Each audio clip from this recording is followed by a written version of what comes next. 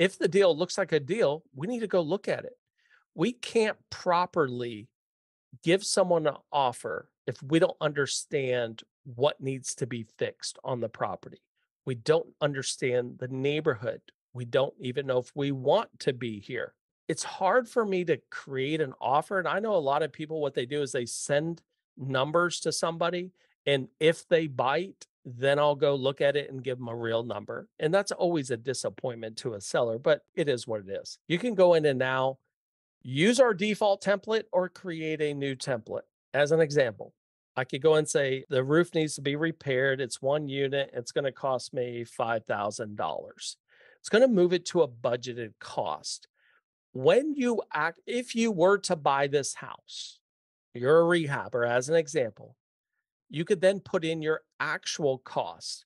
So it actually cost me 5,200, and now I could actually mark that completed because we have a progress checklist here of items that need to be done. Now, if I say, okay, we need to replace 5 windows at, let's say, 500, maybe we need, let's not do foundation, let's do garage. We need to repair it. Maybe we just need to put some money into here. There you go. We'll use 750.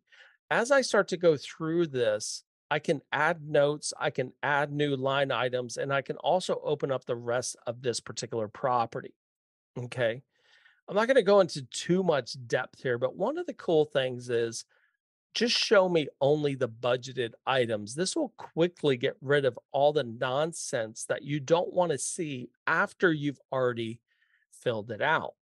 Now, obviously, if I go to the exterior general checklist here, you can see that I've completed one of three. So this is just going to keep you on track.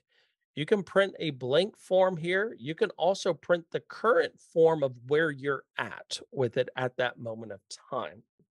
Okay, now when you're done with the step, great. You're going to go home. You're going to tell the owner, hey, let me run some numbers and I'll get back with you to create an offer. Obviously, you want to do that pretty soon.